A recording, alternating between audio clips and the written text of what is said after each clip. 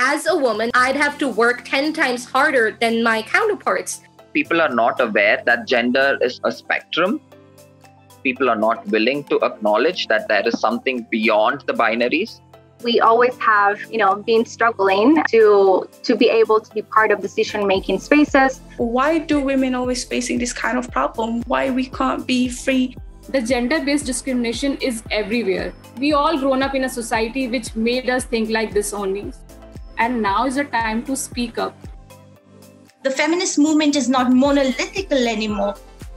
Feminists can be people of any gender or any identity. Intersectional feminism illuminates the connections between all fights for justice and liberation. It is really about liberation for all. I believe in order to have a sustainable future for us youth, we need to change the system as much as material change at all levels.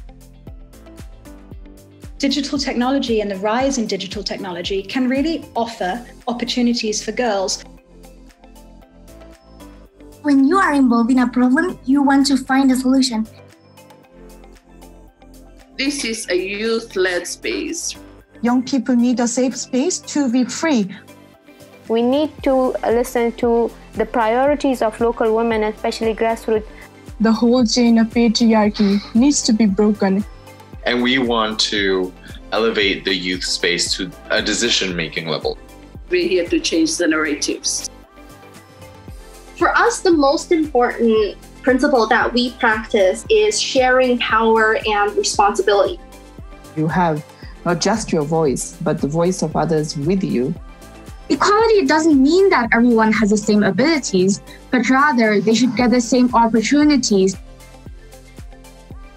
It's about making the most of every single opportunity that you are a part of and realizing that you have the power. The more you share power, the more powerful you will become. It's about time that we inspire our daughters, our sisters, our wives, and our mothers. This is our opportunity. This is the generation that will make the change happen. I was out to change the world, but I had to start with myself.